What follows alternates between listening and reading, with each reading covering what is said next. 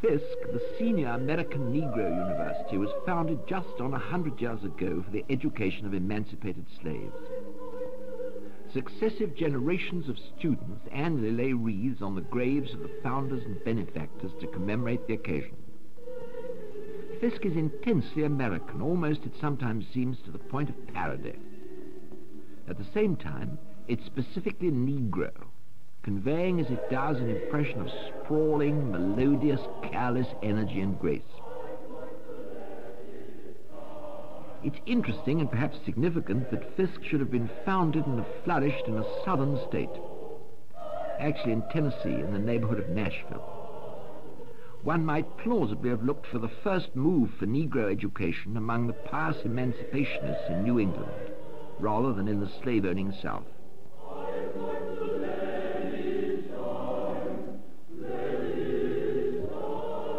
Fisk began as a primary school. The first 1,000 pupils were all freed slaves, and for the most part illiterate. In due course it became a university. The buildings multiplied and expanded to include hostels, lecture rooms, a library and a chapel, all the appurtenances of a 20th century American liberal arts college. It pleases me greatly to recall that the money for the first permanent building at Fisk was collected by the Jubilee Singers, early exponents of the Negro spirituals which have enchanted and uplifted Christians everywhere. They're singing still most heartily and melodiously, and, I trust, when necessary, profitably.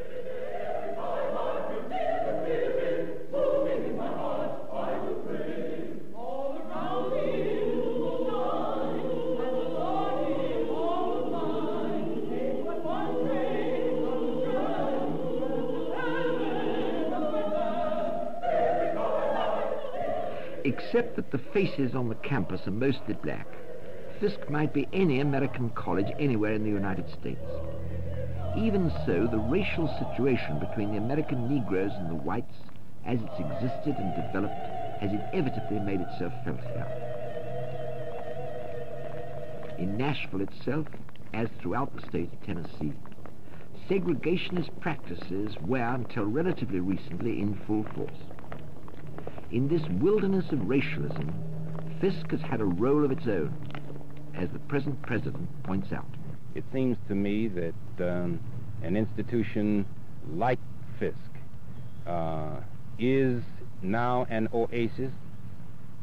It is not as much of an oasis as it has been in the past, an oasis in the sense that it has been a free institution, free to bring all kinds of persons with differing views, differing racial backgrounds, different persons of national origins into a situation where they could study and learn in an atmosphere of mutual respect for each other. And we think that this has a tremendous carryover in all walks and aspects of life. We do face, I believe, a problem that will become more difficult in the future, and that is competing with the desegregation of schools in the South. That is, maintaining a quality student body in light of desegregation in other schools. Excuse me, would that mean that what you mean is that other schools, now that they're desegregated, are looking for bright Negro students, yes, and they're taking the sort of students who might have come to you? Precisely. The other thing is that there is this question of civil rights, which does prey on the minds of Negro students, particularly in a college of this sort.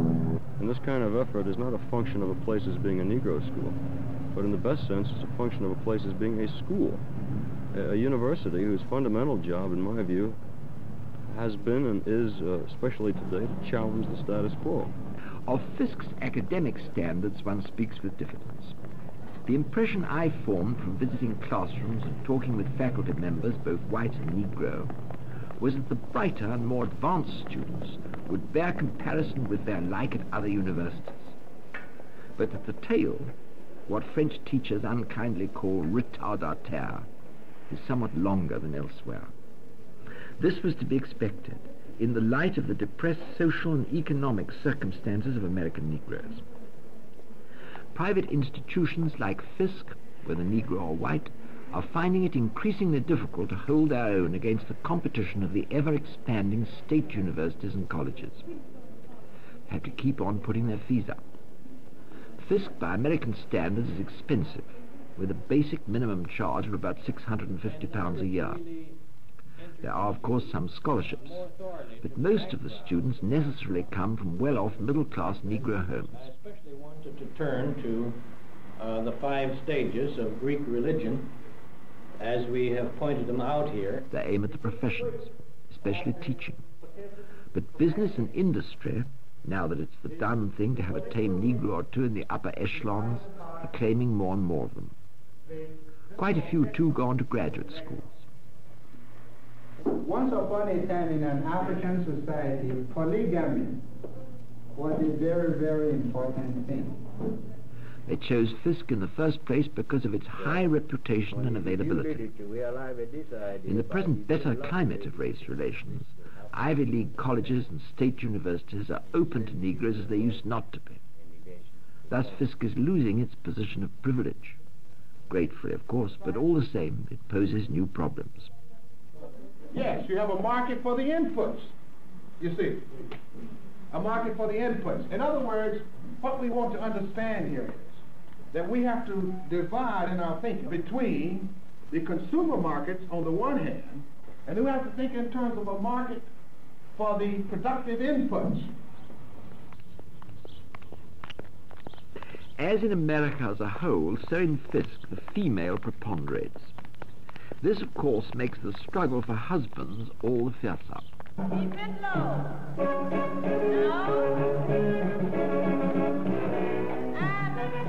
And step on chain, and 1, 2, 3, 4. And step on chain, and step on chain, and 1, 2, 3, 4. And 1, 2, and 1, and 2, and elevate, and turn, snap. Okay. These Negro girls, matriarchs to be, dance with decorum, like their Vassar, Bryn Mawr, for that matter, Rodin equivalent. Yet there's something distinctive. If, I asked myself when I was at Fisk, I closed my eyes so as not to notice the black faces, wherein would lie the difference between this campus and any other? In a sense of physical luxuriance, perhaps. Not so much energy, which is very American, as life abounding, something from the African jungle transplanted in Main Street.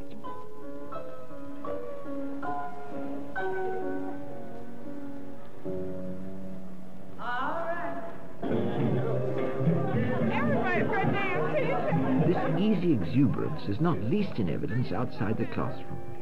In the coffee break, for instance, when the students snatch a quick dance, the betrothed or pinned ones cheek to cheek, in accordance with a strict and intricate ritual of dating.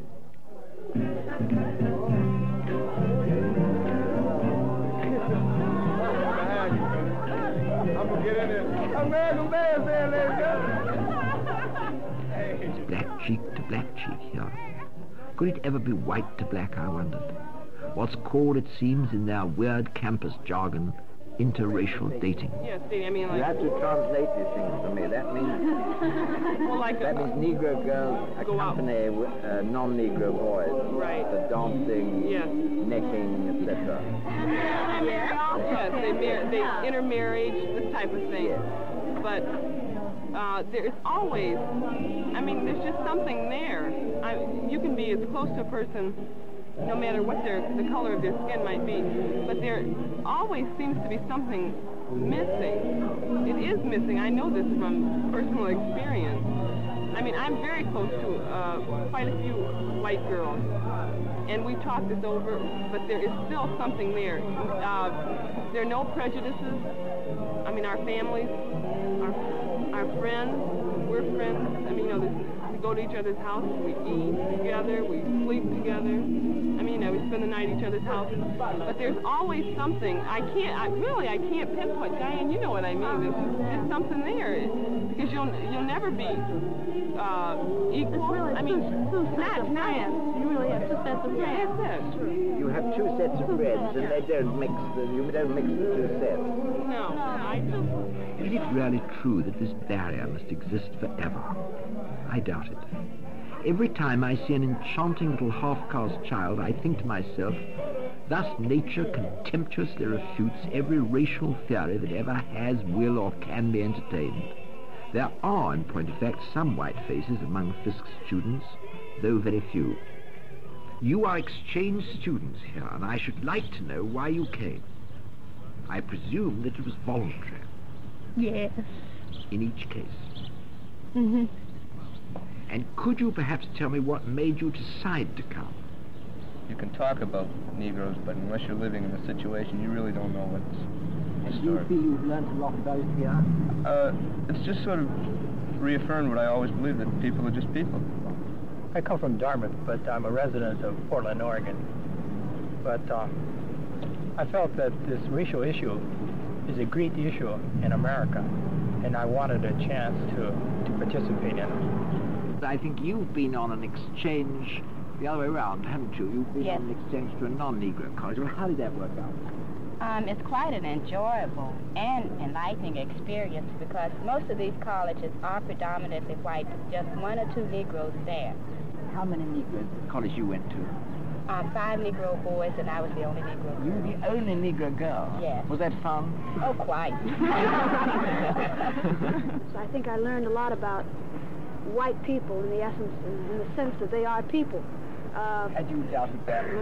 No, not exactly. But what I mean is, when you are segregated, and you bump into white people, and it's usually on a business-type basis more than anything else, it's delightful to discover how human they are, and that you yourself are that much more human for having discovered it. It was just terrific. I'm sure it worked both ways. I think so. Do you find, are there still people who would resent, for instance, in the case of white students coming here to Fisk, are there people who would hold that against you, think it was a bad thing to do or a disgraceful thing to do you think? I've run into it. You had run into it? Oh, yes. Now tell me a concrete case, because that's so interesting. Well, they haven't exactly held it against me, but a lot of my friends' parents, they can't understand why on earth I would want to come here. Do you think that behind, in the back of their minds, would be the idea that you might marry a Negro? Yes, that probably has a lot to do with it. And what do you think about that yourself? Well, I don't know. I'm not romantically involved with anybody, but I know I could fall in love with a Negro, and if I felt strongly enough, I would probably marry a Negro. But that would still create considerable difficulties. Oh, yes, I know there would be difficulties. And what about the other way around? Supposing you fell in love with a, I suppose could happen now that you've discovered that we non-Negroes are human. Made this tremendous discovery. Supposing you fell in love with them, would that make trouble for you with your people? In the case of my family, really, I don't think so. Now, my neighbors might kick up a little problem, but they would just be distrustful in the sense that I had gone outside of my race, and right now there is a certain amount of distrust among Negroes for whites. And, you know, when, even here sometimes, if you're too chummy with white students, maybe one or two people may give you an odd look, thinking, other students. This has happened to me, as if to say you're ganging up with the wrong side. And there are people, there are people with chips on their shoulders, and they're going to be there for quite a while. So, once again, I think my mother would merely say to me, be sure as you would be sure of any young man before you marry. I'm very interested that you might even find among your fellow students at Fisk a feeling of slight hostility. You see, a lot of the students here are from states such as Mississippi and Alabama. In fact, most of them are. And they have gotten a lot of treatment from white people that isn't exactly to be desired. Because there is a sort of movement of extremism and a sort of, almost sort of Negro fascism, isn't there? I mean, this black Muslim movement. Do you ever get any of that down here? Well, I know, I can give you, at least on my side of the thing, my response. I was helping to register students when this year began. And on some of the registration cards, you're asked to put your preference in religion. So I was just checking the cards to make sure they were written out right. And a girl comes along and she has black Muslim written on the card. And I couldn't help but stare at her, you know. I automatically just looked at her as if to say, how could she possibly? Now, I think the black Muslims are important because they have become a focal point because they are so much interested in having direct action and just a lot of physical violence associated with them. I don't feel that they would be able to sway anybody who can think for themselves. Now, that doesn't get us very far because very few people can think for themselves. That's very true. They can be swayed by others, but I don't think that they would be swayed for very long. It may be that there's a certain self-consciousness on the part of the occasional exchange student, as there would be, of course, the other way round.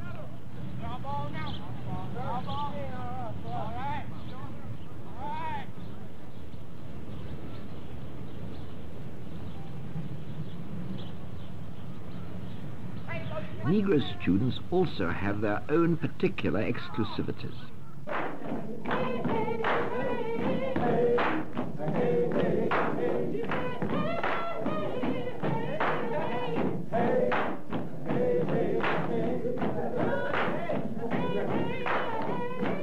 The system of fraternities or exclusive clubs prevalent at universities like Yale and Harvard has been adopted at Fisk. They have their appropriate ceremonial, and admission is much sought after for status reasons.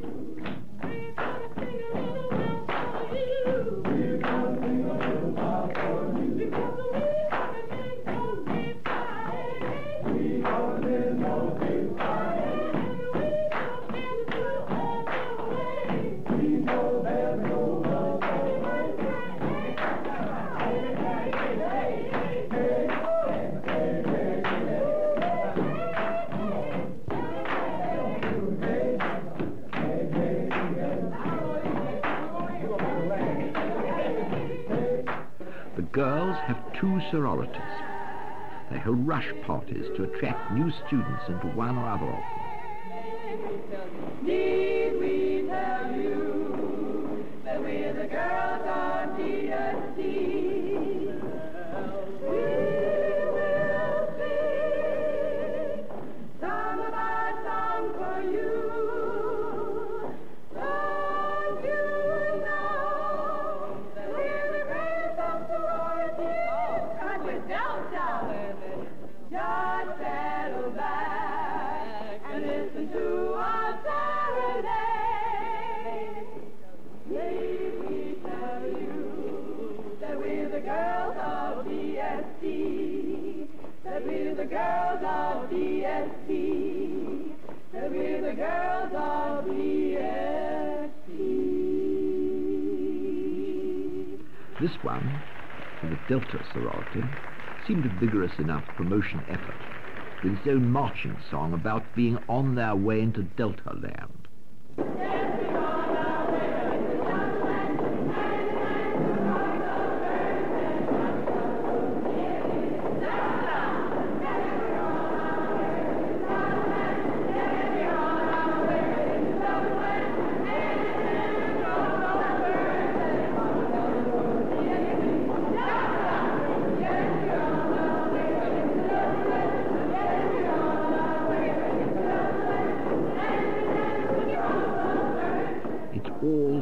become very American.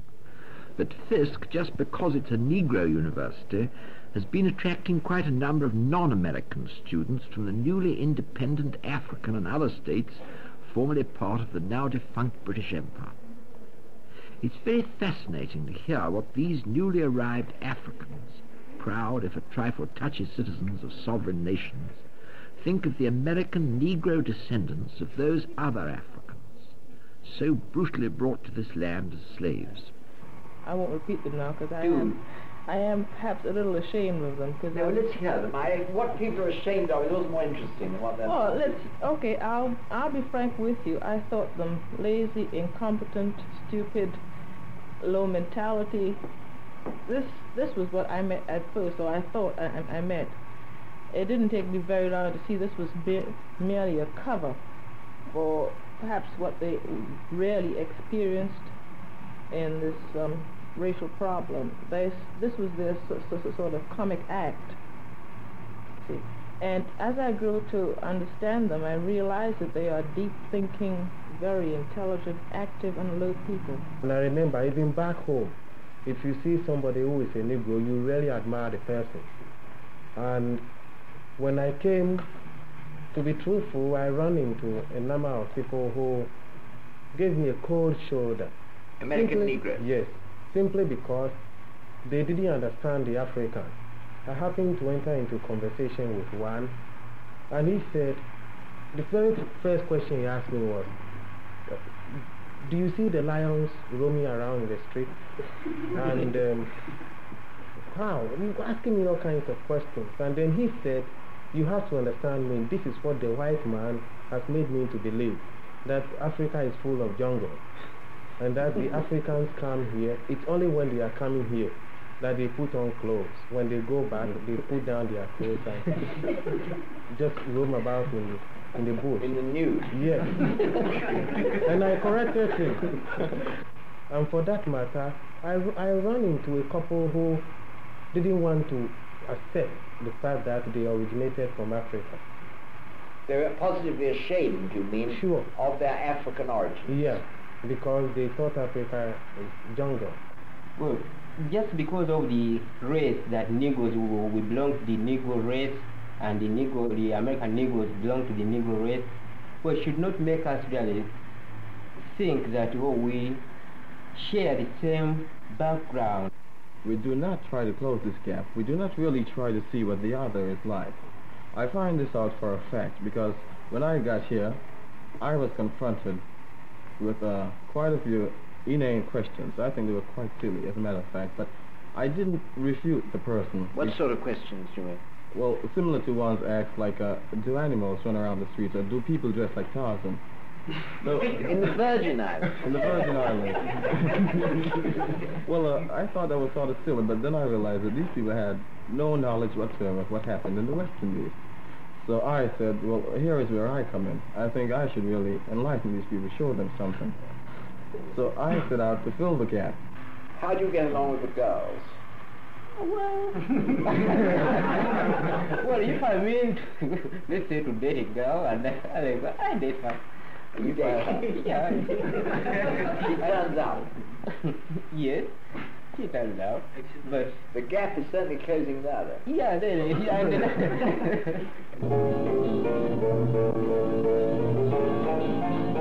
There's really nothing African about the American Negro except his body and perhaps his soul. At a Fisk freshman's party, the style of dancing is People's Salome, not Mau.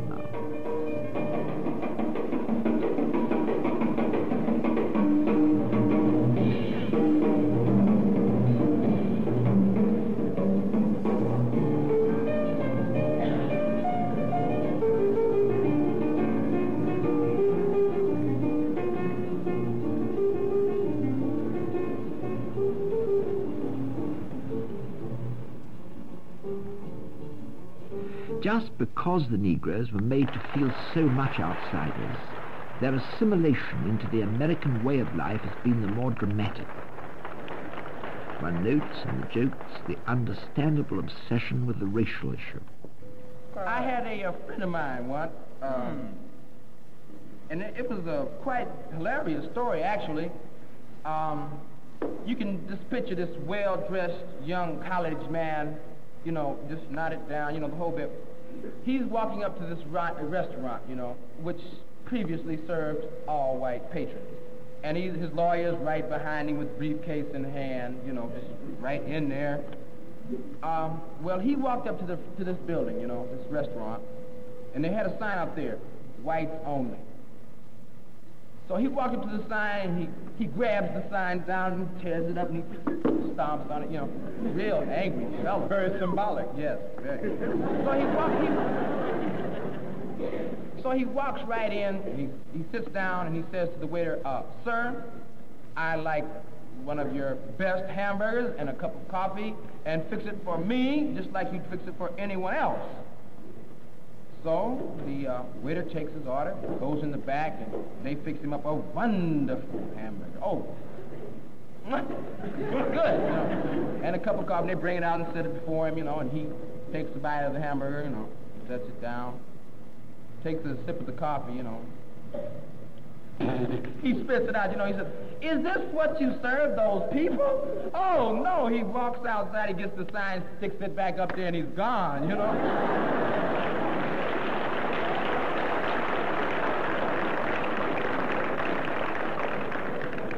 It is, after all, the purpose of a university, a point sometimes overlooked in American colleges, to study rather than to dance, sing, play, pet, and mate. In the library at Fisk, one finds students studying even late at night. As a deliberate act of policy, the higher flights of postgraduate work are embarked upon, with a view to attracting serious students, both Negro and white, when the racial strife out of which Fisk arose has become an unhappy memory. The advanced seminars range over matters as abstruse as existentialism and such. It's just a matter of whether one has the guts to use his freedom. Sure. Else he runs the risk of being nauseated by cowardice, by the refusal to become engaged in life, and becomes a thing, this en soi. Harold, did you have a point earlier that I'm passed over? Sorry. And then this other person, well, according to Sart, would still always have a choice. But if someone chooses that he doesn't have a choice, couldn't he not have it then?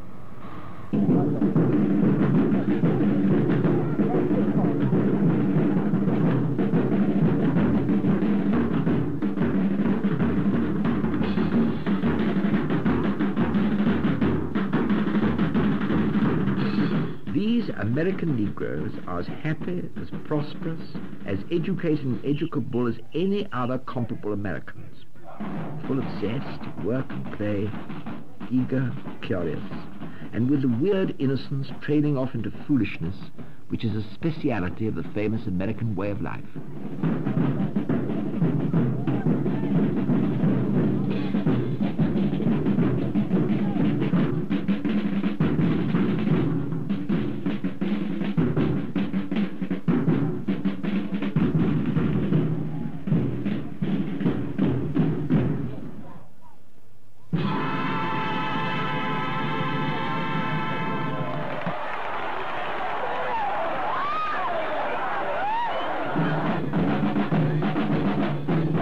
Their destiny, I felt, was inextricably American.